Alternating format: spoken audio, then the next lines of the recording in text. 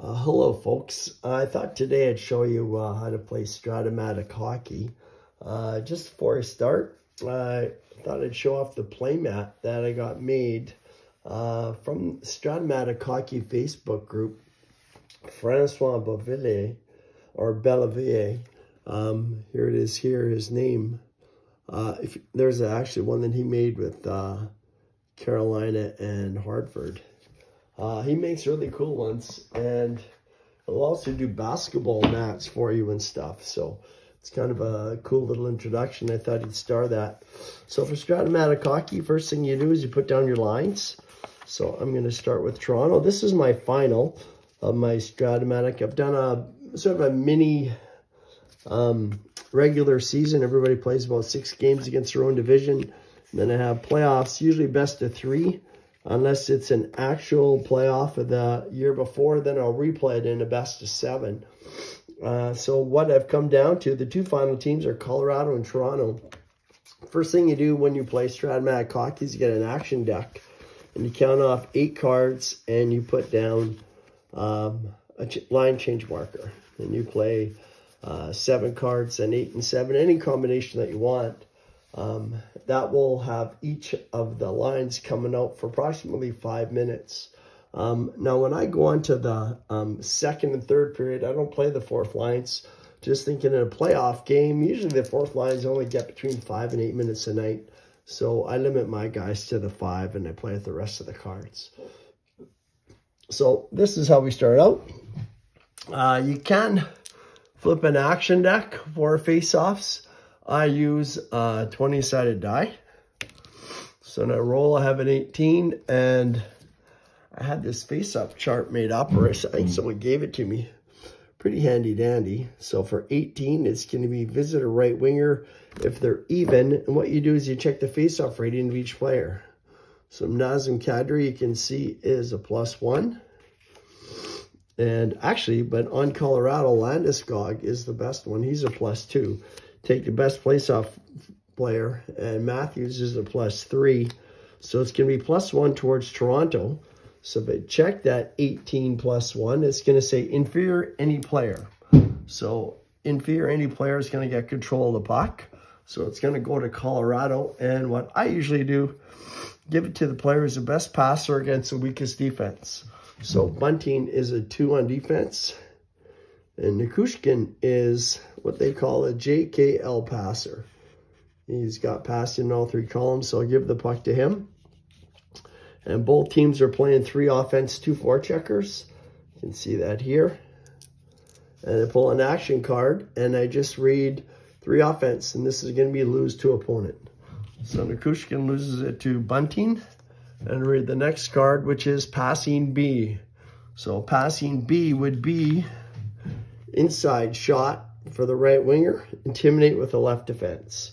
So Marner is going to have the shot, and Taves can intimidate. And Taves' intimidation rating is 1 to 4. So you pull split deck action card, and intimidation on this one takes puck away, possible penalty. So he takes it away. Now his penalty is a D rating. So if I pull the next card, if it is 16 or higher, he's going to get a penalty, and it's a 4, so there's no penalty. So basically, Taves took the puck away, and there was no penalty. Next card, opponent offense 3, 2, opponent defense 9. And for Brody, that would be take away outside shot only. So Brody takes it away. Let's go on outside shot. It's a 6, lose to defensive right winger. So Nikushkin picks it up. Passing C for Nikushkin. Outside shot for the center. So Kadri's got the outside shot. Now to penetrate, what you do is you check the number in the corner. If it's 1 to 20, going to penetrate against the opposite player. So that's what he would do. He is a 4 penetrating against a 4 defense, which is going to be 1 to 8. And I've got them all memorized. I've been playing this for 40 some years. If it is 21 to 25, you're going to penetrate against the lefty. And if it's 26 to 30, you penetrate against the right D. So you can penetrate against Austin Matthews, but he's going to make a pass. He's a JKL passer. which is usually 1 to 12 on a 20-sided die, or 60% chance. So he's going to pass. You just grab an action card, you read passing, and it says against even inside shot for center or left winger. So he's going to make a play to Landeskog. He's got an inside shot.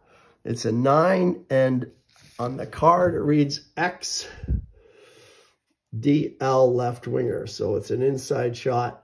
And it's X means save, so it's going to go over the left winger, and Bunting picks it up. 3-on-2, opponent defense 1. Nikushkin picks it up and intimidate with the right winger, Mitch Marner. I always intimidate. He intimidates 1 to 3.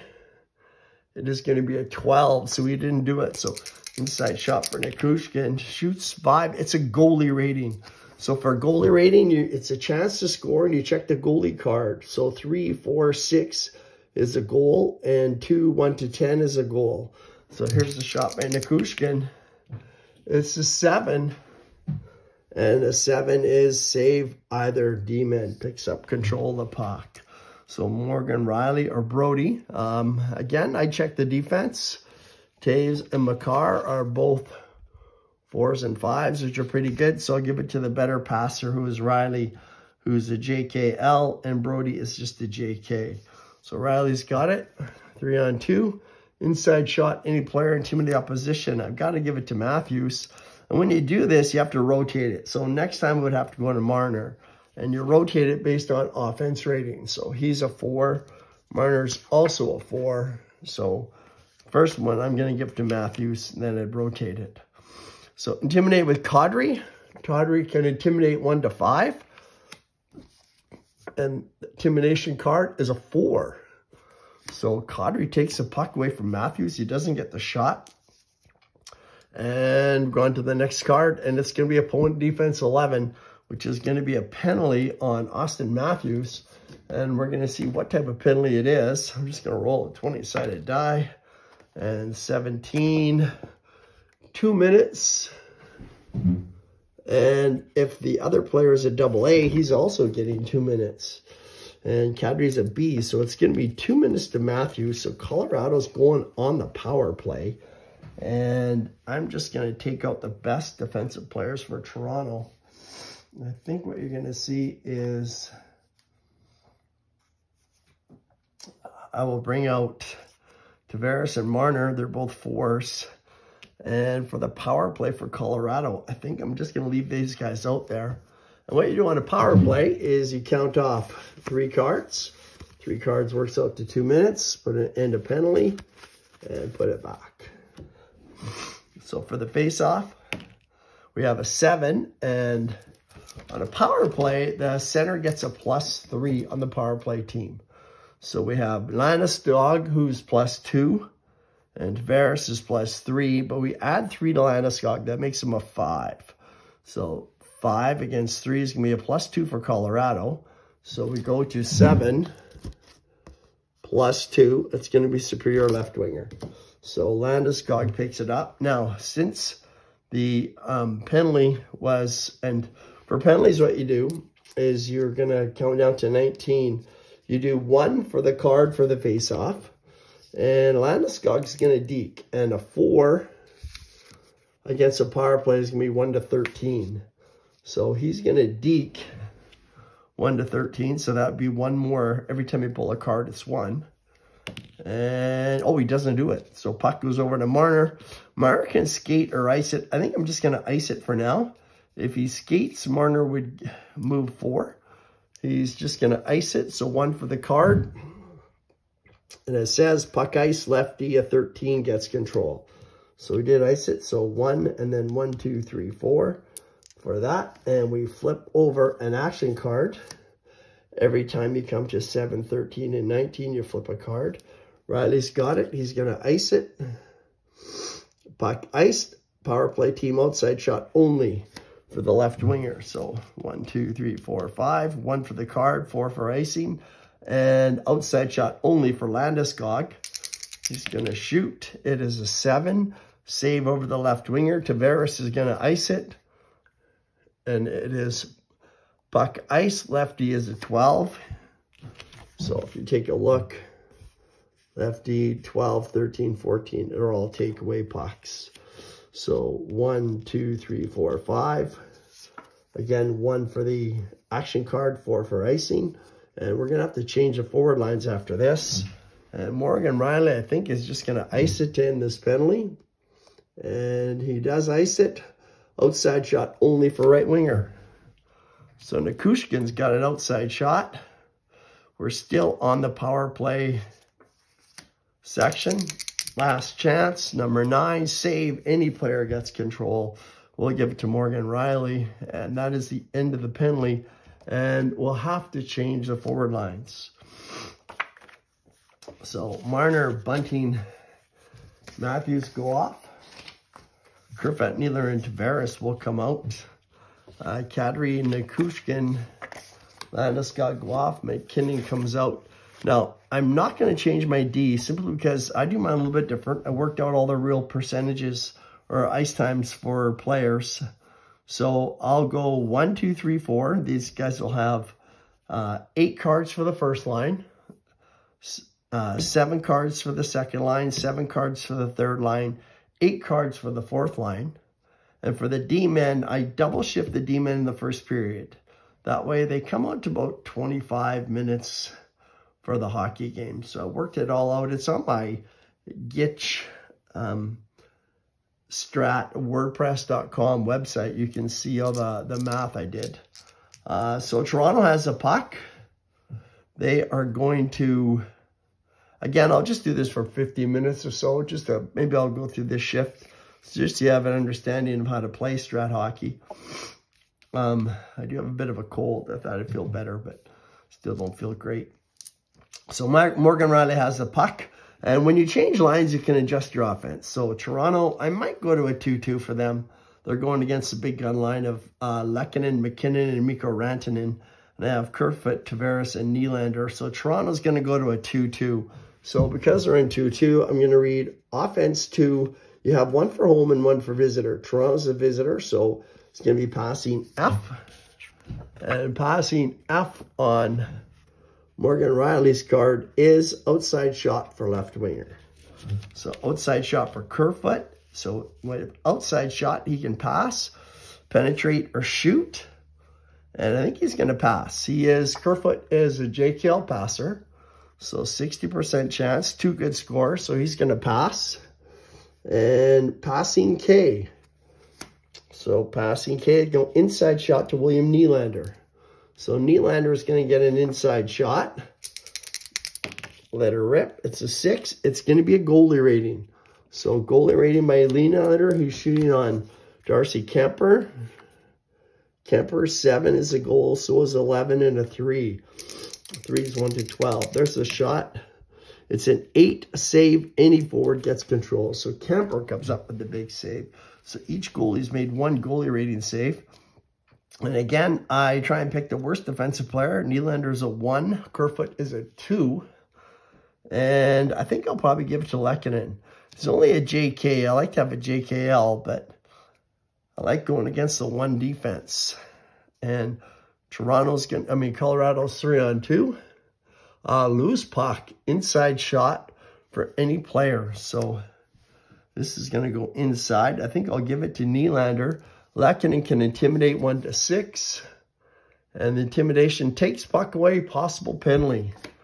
Lehkonen takes it away. It is going to be 16 to 20 is a penalty.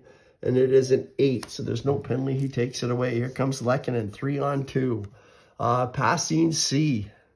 Passing C is loose puck. Inside shot for right winger, intimidate with Lehkonen. He will, 1 to 6. And intimidation is an 8, so he doesn't do it. Here comes Nylander, 1 to 6. He's got an inside shot. Shoots at number 5, XDRW. So save, goes over the right winger. Rantanen picks it up, brings it back for Colorado. 3-on-2, possible breakaway for Colorado. You go to an action card. Breakaway reads left D if he's a 2 or more. And the left D is Taves. And Taves' breakaway is a 3. So he's going to get a breakaway. Von Taves is going to shoot. It's an 8, save, big rebound. Rebound comes out defensive right D if he's a 2. And Brody is a 5. So he is going to pick up that rebound. He's got it, and he brings it right back. 2-on-2. Passing E. Brody passing the outside shot for Nylander. Nylander's got it. It is a 26 on the last action card. So he's going to penetrate against the right D. That is Makar. He's a 4. So 4-on-4 is 1-8. Nylander is going to pass. And passing inside shot for the left winger.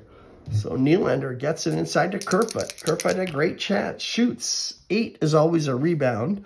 So save rebound. Rebound comes out. Defense. Any player with 4. We've got a bunch out here for Colorado. And we will give it to... maybe we'll give it to Makar. Because we have to change lines. So now I would change the D-men. And Toronto's third line is coming out. And that is going to be Camp, Mikheyev, and Engvall. And for Colorado, their third line is going to be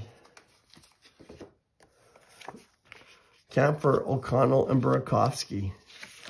Change the D. Their second set of D. It's going to be Josh Manson and Gerard. So maybe I'll just go through one last little bit. See how long we've been here. I've been about 60 minutes. Maybe I'll do 4 more and change it up. So 2 third line teams. I'm going to play 2-2 for each. Josh Manson has the puck and lose to opponent. Muzzin's got it. He loses it to the opponent. Manson's got it. You see the game's got a lot of flow once you know what you're doing. Passing E, loose puck, outside shot, Camp. His passing, he's a J passer. So 1-8 for passing on a 20-sided die. I think he's just going to shoot, get some shots on net, maybe a rebound.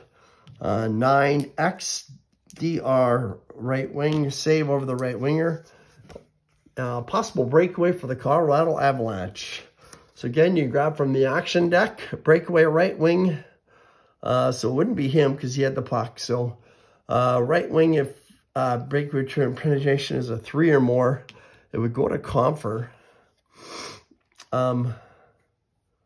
Actually, no, it would go to O'Connor. Sorry about that. Yeah, because he's the guy checking for it. So he's only a 2, so puck goes over the other side. 2-on-2, opponent defense 5. Outside shot for right winger. Engvall's got it. He is going to penetrate against Burakovsky, which is 3-on-2, which is 1-10. He's going to do it. And I roll the 5, so Engvall's right in there. He's going to shoot. Number 6, it is a goalie rating. So Engvall dekes on the 3-on-2. And goalie rating and Kemper. Rolled an 8, save. Any forward gets control. So Kemper again comes up with another big save. It goes over to anybody on Colorado. Now these guys are all 2s. So I'm looking for my best passer here. Probably going to give it to Burakovsky. Yeah, I think I'll give it to Burakovsky. 2-on-2, outside shot for any player. So he is going to give it to... Looks like O'Connor's a 3, Comfer's a 3. Now, Comfer's a better shooter of the inside, so because they rotate, I'll give it to O'Connor for the outside shot. 7, kicked over the right D. Hall picks it up, lose to the opponent. And I think I'm just going to quit there. We've got about 20 minutes into the video. So that's how you play Strat-o-Matic Hockey. This is my final for the 2021-22 series. Colorado and Toronto. So hopefully that helps you understand how to play. It flows quite quickly, quite a fun game. I love the cards of Strat-o-Matic Hockey. And that's all for today, folks. Talk to you later.